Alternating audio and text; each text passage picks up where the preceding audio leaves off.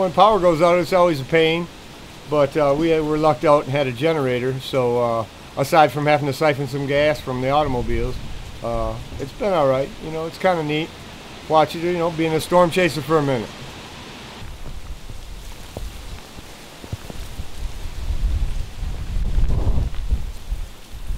It's the second time we get hit really hard, because the first time with Katrina, we lost everything. My instruments were actually floating down the road.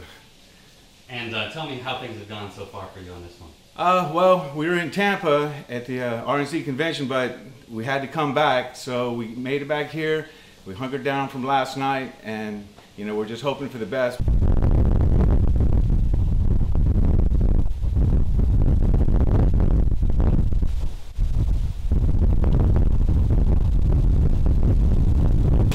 It was just kind of crazy. It was really windy, really wet, and there's branches all over the place.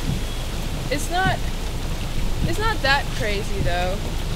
It's just really windy and wet. It hasn't gotten any. It's not dangerous.